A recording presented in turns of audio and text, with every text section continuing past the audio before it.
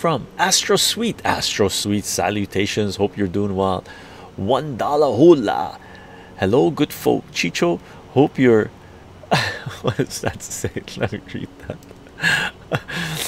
Chycho, hope you had a glance at the Electroculture links. Electroculture donation. Electroculture links, is that on the, did you link it up for us on Gilded? Astro,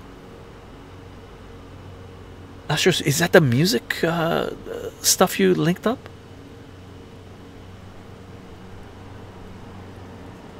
On Gab. Oh, on Gab Electroculture. Oh man, what is it? Why is this link? If I replied, I saw it. Electroculture. I can't remember. I'll go on Gab and check it out. Okay, I'll go on Gab. I did check something out on Gilded, and I believe, yeah, you're right, it was you, but Electroculture doesn't ring a bell. I can't remember what did you link up on Gab? I can't remember now. A Rumble dollar, Plutonic Polar says. I heard Rumble is taking less from streamers than CensorTube. Yeah, Rumble for 2023 is not taking anything. All contributions from Rumble. Oh, gardening, mastering, physics. Yeah. I did look at it. I looked at the guy's was it blog? Is it a blog or it was a BitChute channel, wasn't it? I looked at one of his videos, and I looked at the website with the diagrams and stuff. With with the guy standing up with the big plants, and he was holding his hand up. Yeah. I looked at the design. I can't do it here. I looked at it, but I couldn't do the electrical gardening. Yeah. That's the one. I couldn't do that stuff here. We need to be at a place where we have a garden into the ground, not pots. We could do it here with pots, but it would just take too much space for us to do it here. So I bookmarked it. So at some point we're gonna have a full-blown garden where we're growing beds and stuff like this, and that's one thing I'm going to look into for sure. Astro Sweet, thank you very much for linking us up. Right, electrical gardening. Yeah. Cheryl, look into it. Looks super cool, and it makes sense. Okay, as Tesla says, everything's basically, we're electrical beings. So is everything on this planet is an electrical being.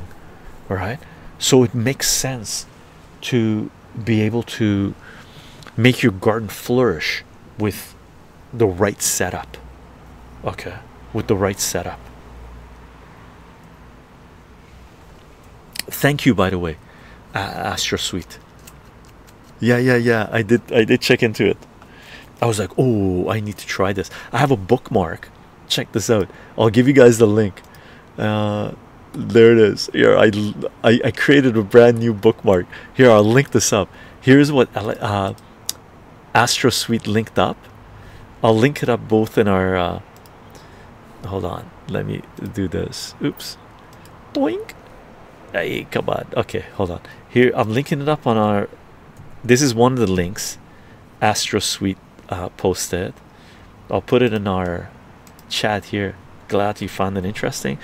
I bookmarked it, and here's the other one. Here's the video I looked into.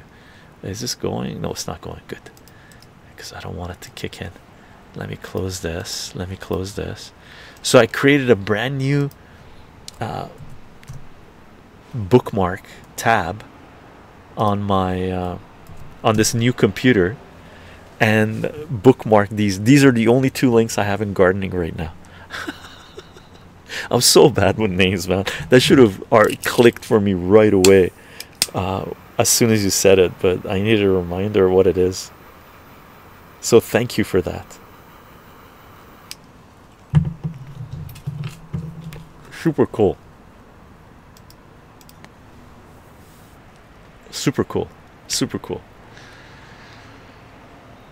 As long as it doesn't hurt my micro invertebrates. I mean, yeah. Check into it, Cheryl. If you could do it before me and give me some feedback, that'd be great. The techniques can be used indoors as well. I, I would love to do it outdoors. I would love to do it outdoors. I would love to do it outdoors. And Hostile Hedgy, Elder God says, Astro Sweet, thanks. Yeah, 100%.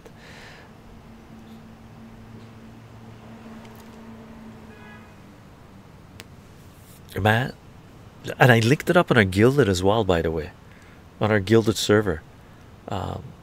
Those two links you provided, because good info is worth sharing, right? We act as a node and pass on the info, right? So sweet, so sweet, so nice, so nice, so nice. Cheryl, nah, but lots of regular worms, centipedes, millipedes, soap bugs, and all kinds of awesome creepy crawlers. Nice. By the way, Cheryl, I would love, when I set up a garden, like in the ground, full-on garden, one of the first things I'm going to set up is a worm juice setup, where you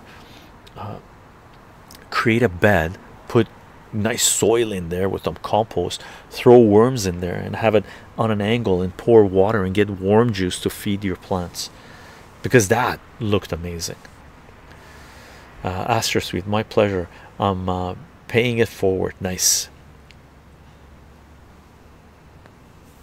Worm juice looked really cool, so I would love to get some worm juice going.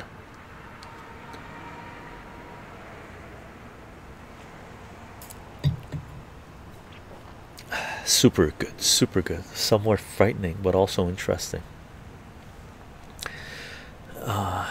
We are 100% electrical beings, and we're mainly water, right? So there's a lot to be said about moon phases and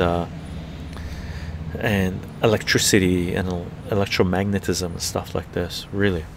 Astro Sweet, worm juice, like compost tea, basically you set up a bed, you put it on a little bit of angle, put really good soil in there, get some worms in there, right? Make sure you're constantly feeding the soil so the worms have active food. And whenever you're going to water your plants, not whenever, but once a week, I believe is fine, depending on the concentration, you pour water on top of the bed, and it seeps through the soil, and you have a little funnel set up where you collect the worm juice or the water coming out of the bed, and that is nutritional food for your plants, right? It looks super cool. I looked into worm juice a long time ago, and it really stuck. It really resonated with me. So that's one thing I really want to set up. Cheryl, I have some vids to share with you that I took at a farm that has an amazing setup. Oh, nice. Cheryl, oh, last super blue moon for a while tonight. Don't forget to go outside tonight and check it out. Is it? Oh, sweet. Yeah, like the lunar cycle is huge, man. Like, there's a reason why they say full moon affects people, makes people go a little crazy or a little weird or a little emotional or this, because we're, what is it, 70-80% water, right? So just imagine the tides in the ocean. The moon cycle affects the tides of the ocean. So if we're water as well, that also affects us, right? Extremely important.